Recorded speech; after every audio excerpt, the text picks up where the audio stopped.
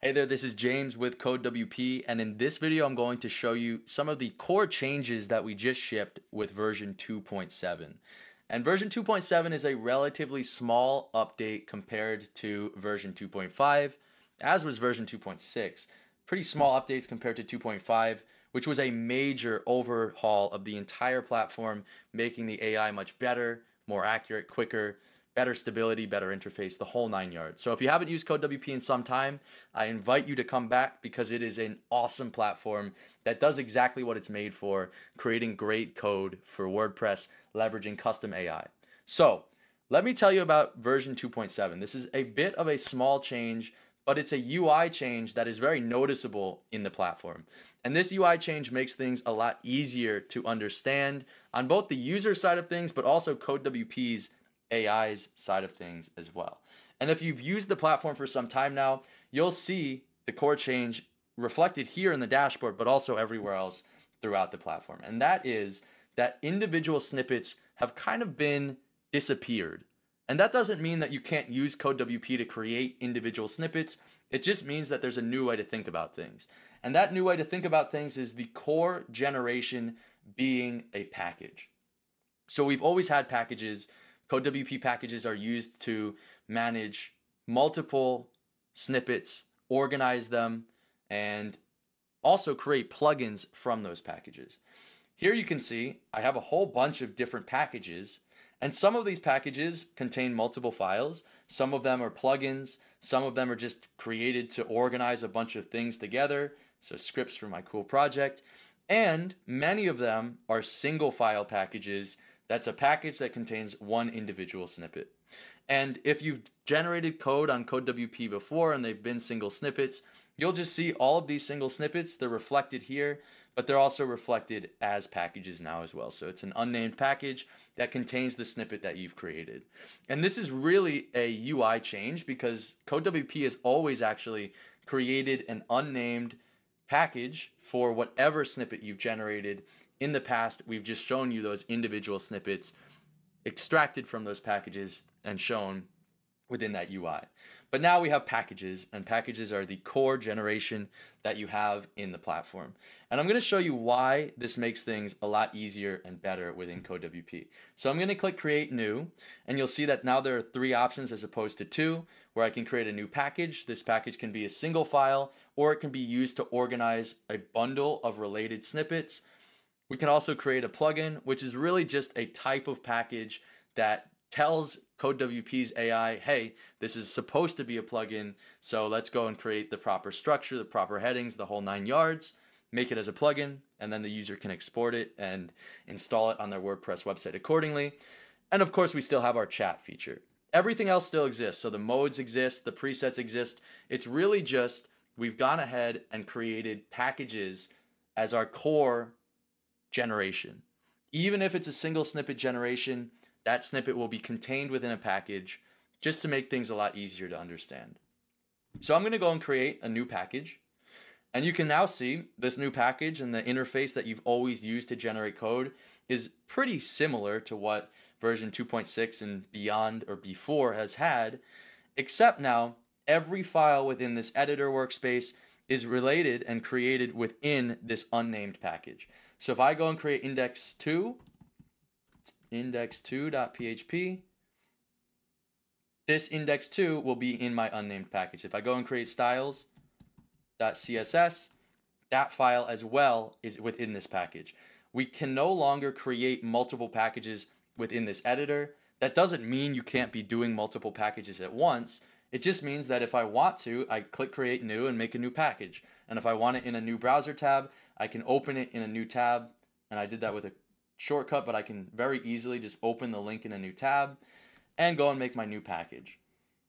This makes things a lot simpler and a lot easier for both the user to understand because they know all of these files are in this individual package. They're all related.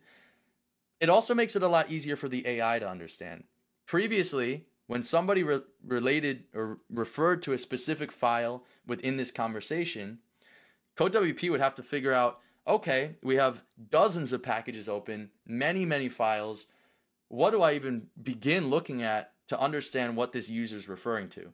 And if you were very detailed with your prompt, it would be quite accurate. And if you also only had a few files or one package open, it would be very accurate. But as these collections of files within the workspace grew, the accuracy could drop. So now that's been completely fixed because everything in here is known to be within this specific package. So if I go to CodeWP, and I'll turn this off for the demonstration purposes, all of these conversational settings now also apply to this individual package. But if I go to CodeWP and I ask, what files are in this package, it will be very, very accurate and say, here are the 3 files that you have open. Here's what the 3 files do if there were to be code in them. Right now, they're just empty files for this demonstration, but here's what they would do.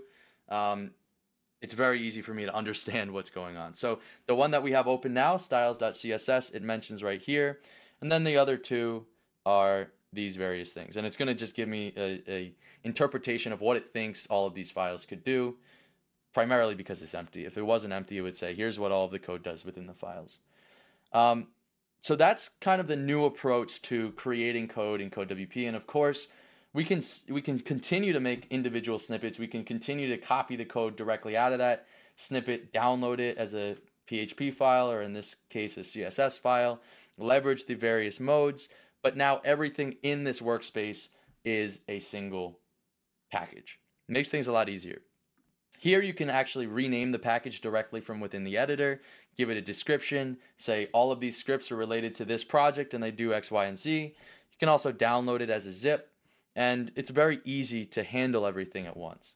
Now, if I go back to create new, I'll show you what the package does, which, as I mentioned before, it's really just a type of package. I misspoke. I'll show you what the plugin does, and it's really just a type of package that goes ahead and says, all right, CodeWP, this user has selected this package to be a plugin. Let's go and try and create the best plugin we possibly can. So I'll go and say right here, make a plugin that has a shortcode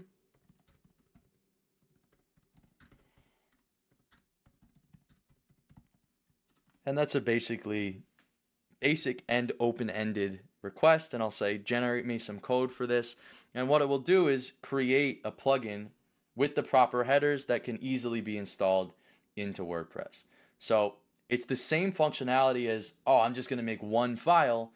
This one file is now just within this unnamed plugin package, and it's called unnamed package or unnamed plugin instead of unnamed package because the type is not a snippet group. It's a plugin, and it's meant to be used as a plugin. So these headers are installed, and it should be able to be installed on WordPress pretty easily as a plugin.